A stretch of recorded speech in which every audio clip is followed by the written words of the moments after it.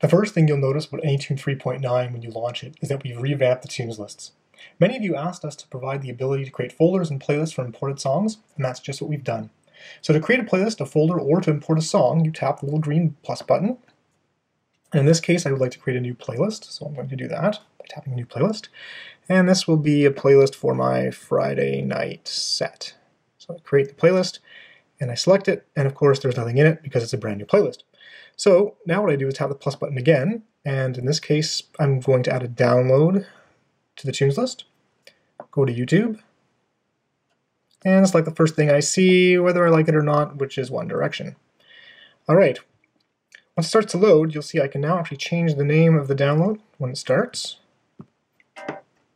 so that when it shows up in my list it's something more useful for me.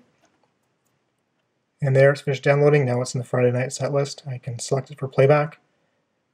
And I'll also point out while I'm here that if you go into the info button, you can now in fact change things after the fact. That was also another much requested feature.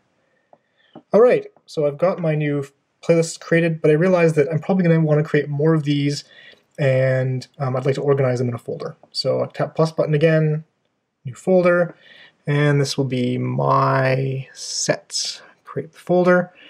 But I need to get that Friday night set into the My Sets folder. How do I do that? Well, I can tap the edit button here, select Friday night sets, and then choose the organize folder button at the bottom here. And now I can say I want to move the Friday night set into My Sets. So I'm going to do that. Click done because I'm finished. And now I've got the Friday night set in my folder. So that's a quick overview of the new playlists and folder support that we've added to Anytune 3.9.